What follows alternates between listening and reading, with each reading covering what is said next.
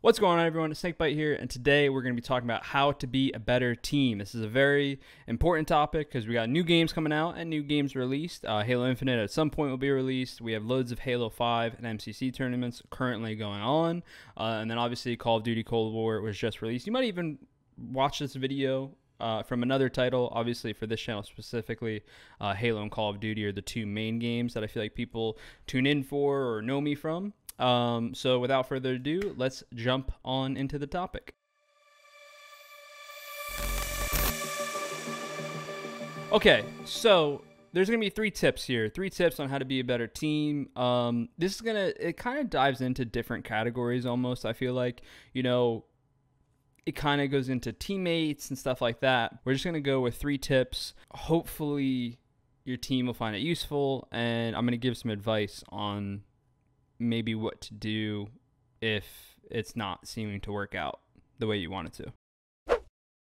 Okay, so tip number one is to make sure your team has the same goal. It doesn't matter how many players are on the team. It doesn't matter if you're, 2v2s for Battle Royale, 4v4 for competitive Halo. Like, doesn't make a difference. The number one tip is to make sure your team, every single member, coach included, has to have the same exact goal. The reason for that is very simple. If you don't have the same goal, your likelihood of achieving success is less and less. Meaning, I'm going to reference my own team in a lot of cases, so hopefully people can understand and relate to that. Royal 2 and myself, right? We've been teaming, 9 years, okay? Nine years. I know how I've managed. I don't know. He probably feels the same. But the reason why us as a team has worked, or us two teaming has worked for so long, is because we have the same goals. And fast forward to teaming with Frosty and Lethal for Halo 5. Obviously we teamed for 3 years with them, and still teaming to this day. Frosty went to Call of Duty, picked up ABG. Same principle applies, right? You have to have the same goal. The reason why Royal 2 and I work together as a duo and teaming so long is because through that time period, the goal is never lost. I think it's a tough time, or I don't want to say a tough time, but it's tough to find people who are of equal mind and have the same exact values as you. And that's okay. It's going to be difficult, especially if you're new to competing. It is going to be very, very difficult. Royal 2 and myself, for example, are two people that don't take much personal time. We're very much about practicing every single day. There's another thing that could apply, that is another tip, but we'll dive into that in a second. But you need to make sure, if you're someone who wants to practice every day, if you have a teammate who, let's say, wants to play 4 times a week or scrim 4 times a week because they want to have an off day, or maybe they want to watch football, or I don't know. It could be any reason. It could just be something to do with their personal life, and that's not a bad thing. But what's going to end up happening is an internal conflict is going to happen between those teammates, or between the teammates that it has a problem with, right? If Royal 2 and I are teaming and we want to play, Infinite's out and we want to play 7 days a week. If all of a sudden Royal 2 is like, I don't want to play 7 days a week anymore, I want to play 3. When adversity strikes, you're going to have this internal conflict, which is why the number one tip is going to be make sure you have the same goal, make sure you view things the same way. This is out of game, not in game. This is out of game. Make sure you view stuff the same way, and make sure you, I don't want to say have the same priorities, because at the end of the day, almost everyone's priorities can be, well, I want to win. But there are different approaches to that, right? And I've always leaned on practicing as much as possible, because when you lose, and you will eventually lose, there's no way around it. You're going to lose a game, you're going to lose a series, you're going to lose a tournament.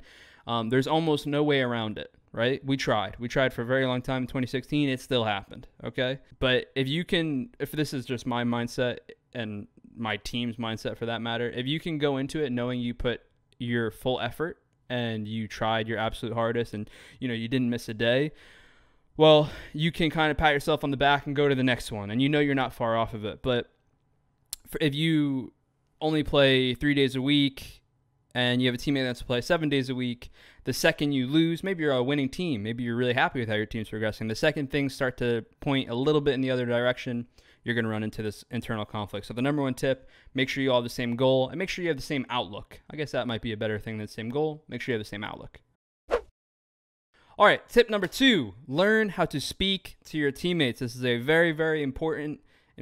This could be the number 1 tip, okay? Learn how to speak to your teammates. It's something I struggled with for a very long period of time. I think it's something that you learn as you progress. As you progress and get older, it's kind of common sense, right? You learn how to speak, you learn how to respect others, you learn how to navigate relationships and figure stuff out, right? You don't want to baby your teammates. Or your team for that matter, but learning how to speak to people is really important. You know, the way I can speak to Royal 2 is going to be different than the way I could speak to most of my teammates are kind of the same, but like, I don't know, you know, like like the way I can speak to Royal 2 is going to be slightly different than the way like I speak to Lethal or I speak to Frosty, right? Everyone, you need to and this is kind of common sense, but I think it gets lost on competing. You need to know how to speak to certain people and what's going to push people in the right direction. So if I want something fixed in game, or let's say I have a problem with something that someone did with Royal 2, we're very like just blunt with each other, right? It's just like, you did this wrong, like make sure you don't do it again, okay? Or actually,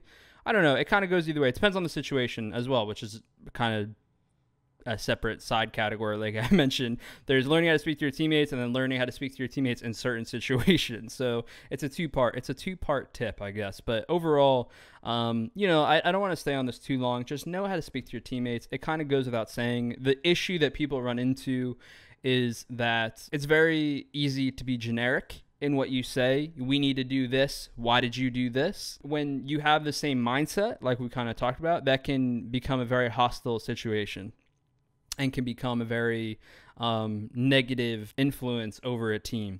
So learning how to speak to people, learning how to speak to your teammates, and learning how to speak to one another, it's just a matter of understanding you all have the same goal. And it's okay if it happens that stuff gets hostile every now and then. But overall, when you speak to one another, you should be understanding that you all have the same goal. It's just about getting there and about understanding what is going on, which is going to take us into tip number 3, which is getting on the same page. But real quick, for tip number 2, just be conscious of what you're saying. Don't be too rude. Don't be too hostile. If you're on a team and you're really on a team, like you want to improve with those players and the team that you have, 8 out of 10 times the hostile situation of just calling someone an idiot isn't going to work. You need to, you know, break it down in a non-passive aggressive way and explain what this person did wrong, and maybe even get their viewpoint as to what they wanted to do and why they made the play that they did. Got my LVP mug.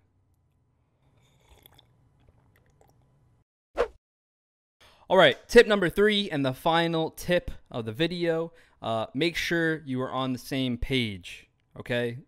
This goes without saying. I shouldn't even have to include this in the video, but the number 1 reason your team isn't succeeding, I don't even say succeeding, isn't trending in the right direction, is probably because you are not on the same page. When you are playing a game and competing at a game for that matter, there is, for lack of better terms, a million different ways to play.